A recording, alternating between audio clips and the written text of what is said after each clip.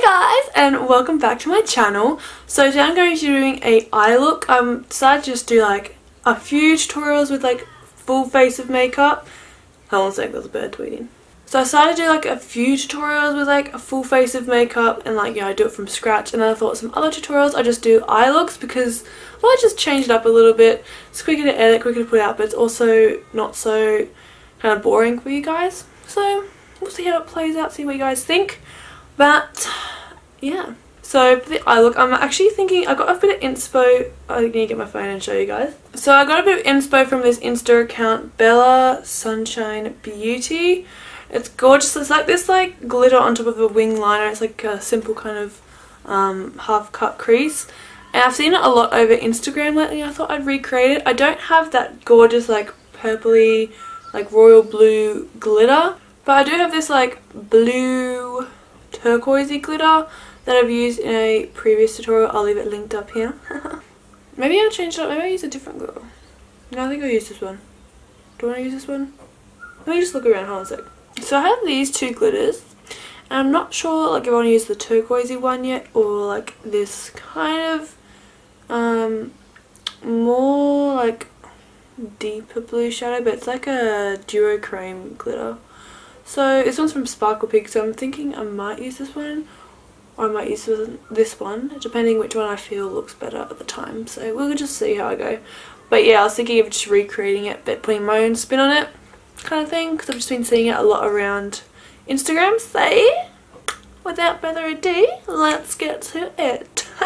So now that we're getting nice and personal, I'm just going to quickly prime my eyes. I'm going to go in with my soft ochre paint pot from MAC and just apply that all over the lids to create a nice neutral base for the eyeshadows to really pop and stand out against. So now that our lids are primed and ready to go, I'm going to take Alchemy from my Caramel Melange Zoeva palette, and I'm just going to place this on the outer part of the eye. So the outer corner and slightly through the outer crease to deepen it up.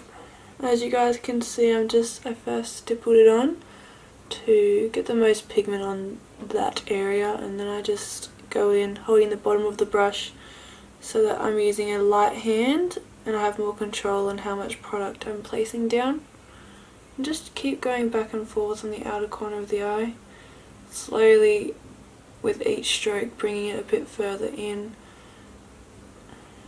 towards the inner corner of the eye, but don't bring it all the way, and just bring it to about here, and then just slightly rough it up towards the brow bone with whatever's left on the brush. Boom chakalaka, done. Now just do the other eye. Oh, I changed my mind a little bit. I'm bringing it in a little bit further. Then here, I think I'll bring it to about like kind of like diagonal of like the top of the brow to like the what's that, the outer corner of the eye. I forget my words sometimes. You guys get that too? Like you're thinking of the word and then all of a sudden mid-sentence it just disappears on you. And you're like, on the 221 Luxe Soft Crease Brush from Zoeva, I'm going to take the shade Start Soft and apply that just above Alchemy to help further blend it out. Then on a 228 crease brush from Zoeva, I'm going to take Universal Delight and place that just above to further just smoke it out. And this super fluffy brush coupled with that light brown shade, like it's a very light pale brown, it's going to help create that seamless blend so you guys don't have that harsh line. It's nice and soft and just fades into the brow bone. Yeah, girl. Oh my god, I just love a perfect smoke. Like it just gives you the feel. Like it's like a job well done. Oh, I'm looking a little bit pale on camera now. So grabbing this kind of like, I'd say like it's a bricky brown shade. It's got like a nice kind of pinkish reddish undertone to it. I'm going to grab this on a pencil brush. This is from Gloss, and I'm applying this to the outermost part of my eye, so the outer V area. And again, holding it further down, guys, to have more control on how much I place down. The eyeshadow doesn't need to be too deep and dark. That's why I'm not using anything like too intense, like any really dark browns. Just kind of keeping it warm. I use little side bristles to kind of just soften the edges, like the side of the brush. Using whatever's left on that petite crease brush, I'm just softening the edges of that. Okay, next I'm just going to cut the crease, so do the inner part of the eye. So how I'm cutting my crease is I first of all apply a little bit of the product on the very base of my lash line. Then I look up so that it kind of marks where the top of the cut crease is going to go, so that when I open my eyes it's still going to be able to see it. Then I just kind of follow the eye shape around and to connect up to where I've placed that little mark on the top of my crease area. So it's basically just like connecting the dots, guys, and I just fill it in to about halfway. So once I've cut out creases, I'm going to go in with like a matte eyeshadow.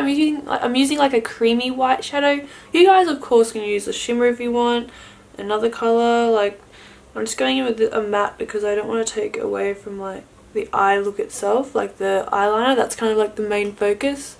So I'm just keeping it matte, like the eyeshadow is matte today. And taking Alchemy again on that petite crease and just softening that transition into the brown.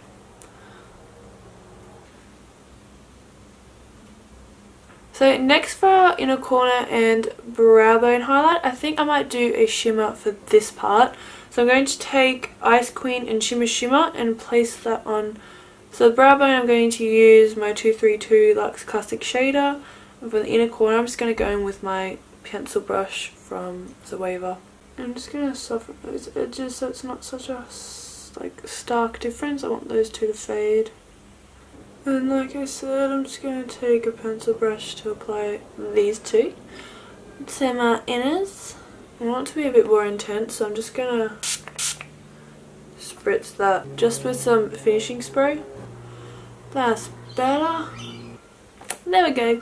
So in the picture, she's definitely got like gel liner going on, but I don't have any gel liner with me at the moment. I need to go pick some up.